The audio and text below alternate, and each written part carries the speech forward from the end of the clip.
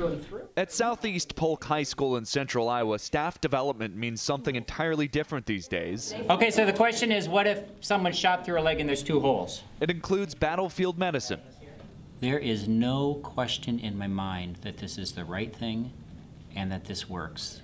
Trauma surgeon Dr. Rick Sidwell recently led a teacher training showing educators how to pack gunshot wounds and apply tourniquets.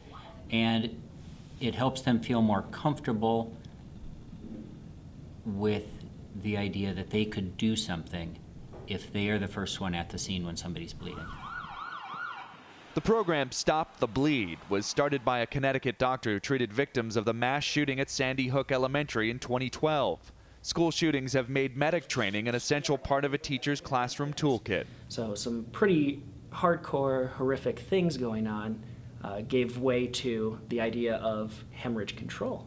More than 125,000 teachers, administrators, and school staffers across the country have gone through the training in the past 5 years. People that we have trained have been the first ones at the scene, and they knew what to do when somebody was bleeding. No question that this is helpful. How to save a life, a lesson these teachers now need to learn. John Moan, Associated Press.